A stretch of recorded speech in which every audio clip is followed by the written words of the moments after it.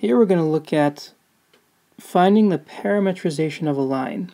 And all that means is to write the equation of the line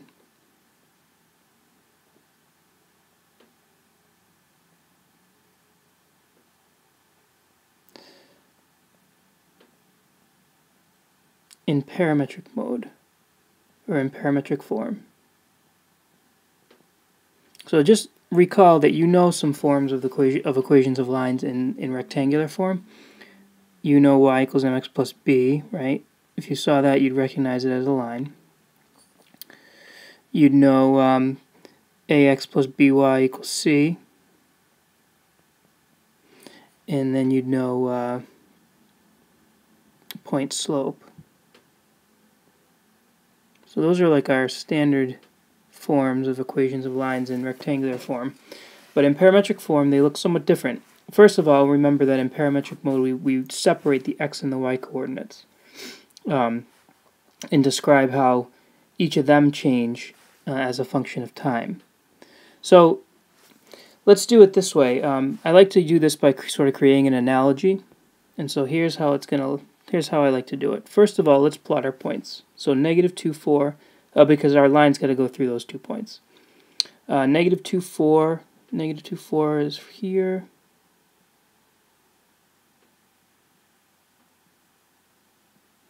And then 1, 2 is right here.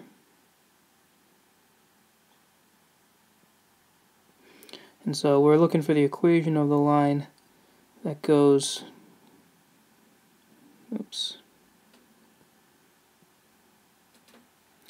goes right through those points.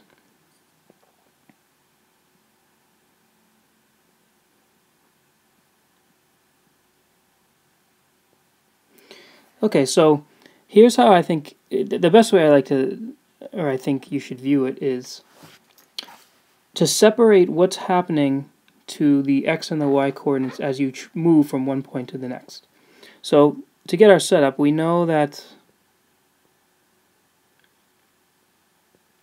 we have to separate our x and y coordinates and give them each a separate equation.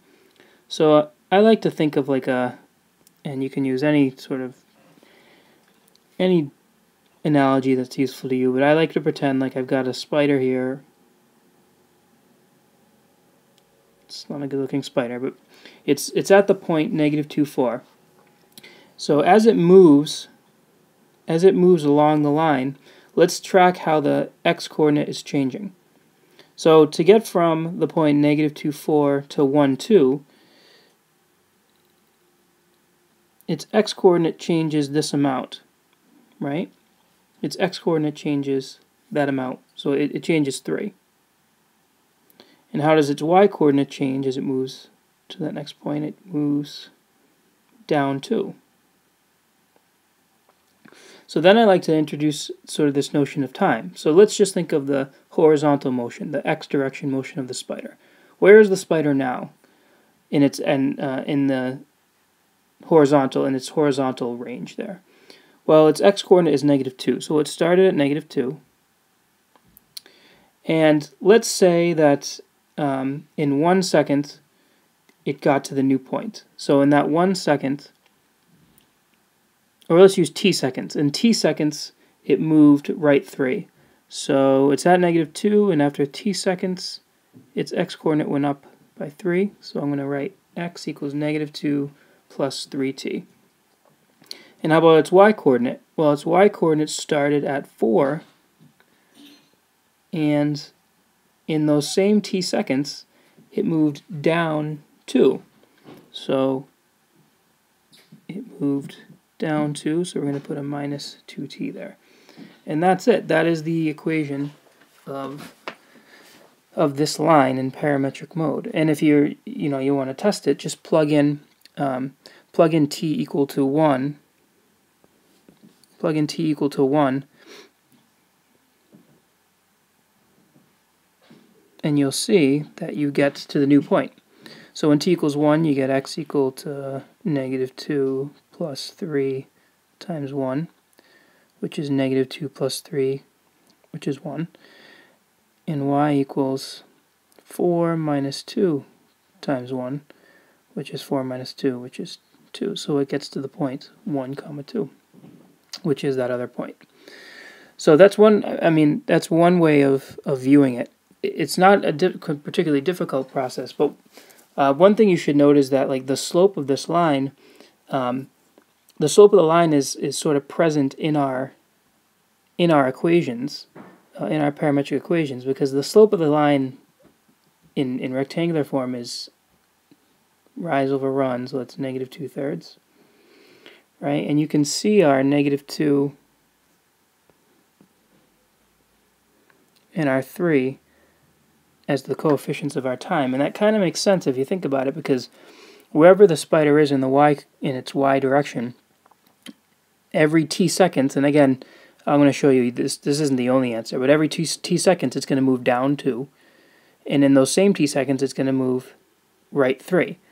But that's just another way of saying it's moving along this line, and it gets to that new point after 1 second.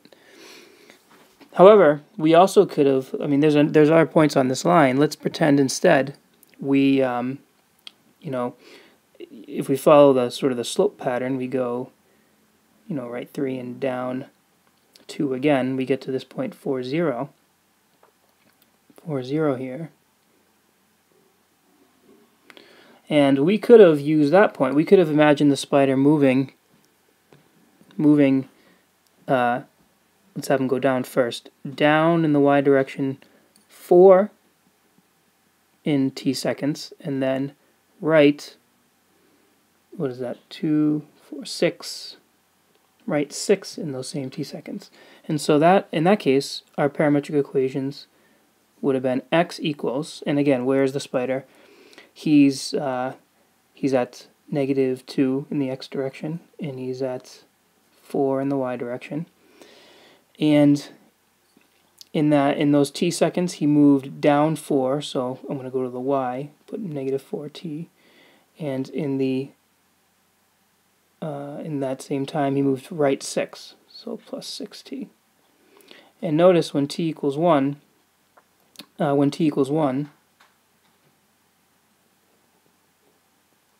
you get x equal to negative 2 plus 6, which is 4,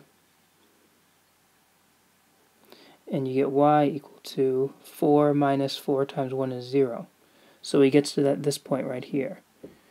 So the point is they're both legitimate equations of this line in parametric form.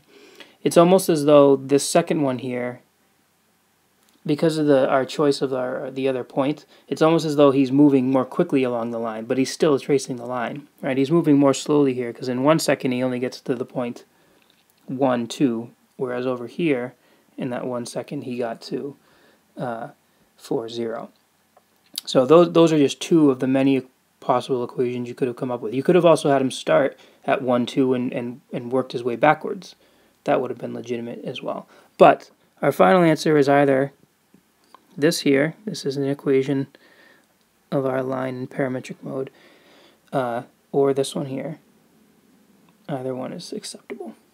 So parametrization of a line means to write the equation of a line in parametric mode.